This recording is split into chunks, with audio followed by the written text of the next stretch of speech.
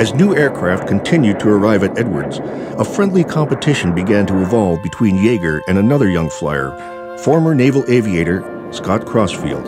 The unofficial prize was the next great goal in aviation, Mach 2. Crossfield was flying the D-558 Phase 2, the Douglas skyrocket, a plane just barely able to go supersonic.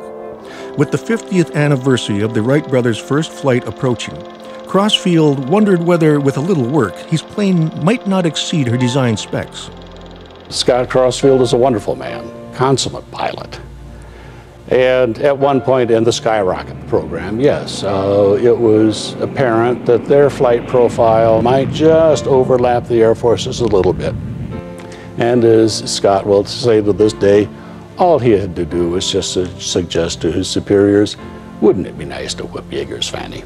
The Air Force was planning to fly the X-1A in excess of Mach 2. So that wouldn't be kind of cute if the Navy airplane went Mach 2 first. You know, it'd be kind of cute to bump Yeager off of his mountain for a day or two, because that's all it could last. It was a kind of an interesting day. I had the flu very badly and felt like sin, but I wasn't about to give up on this one opportunity. We filled the airplane with propellant that we let stand overnight and refrigerated them down to where we get another few pounds in it.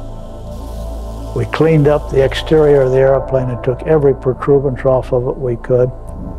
We taped every crack. We didn't know whether this would help or not. If it did, fine, it wasn't going to hurt anything.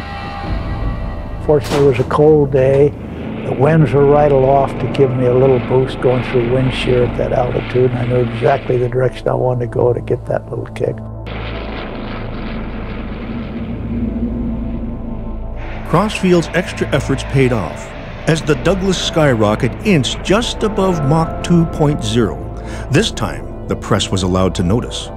Scott, he's probably a pretty good pilot, so they got up to Mach 2 barely, and 2.005 or something like that. And I think they may have fudge factored a little bit, but that didn't make any difference.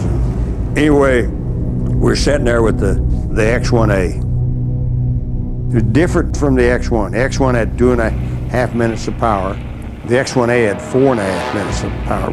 Jack Ridley worked out a profile, said, you drop at 30,000 feet, fire off 3 of your 4 chambers, accelerate out to 0.8 Mach, climb to 45, level 45, fire off 4th rocket, go 1.1, pull the airplane up into about a 50-degree climb angle, and go to 70,000 feet, and at 70,000 start pushing over, level out, and then run the thing till it runs out of fuel. And he said, I think you can get above 2.3 Mach. And so I went above 70 on the pushover, up to about 78,000 feet, and then, man, we were really accelerating. As I went through 2.3 Mach, the airplane began to yaw. I couldn't understand it. As I looked and said, this is not right. I used rudder to try to get the nose back, nothing out, and it yawed it, and finally pitched up, and then it really started tumbling. Yeager was falling out of the sky with all the aerodynamics of a set of keys, locked in a flat spin at more than twice the speed of sound.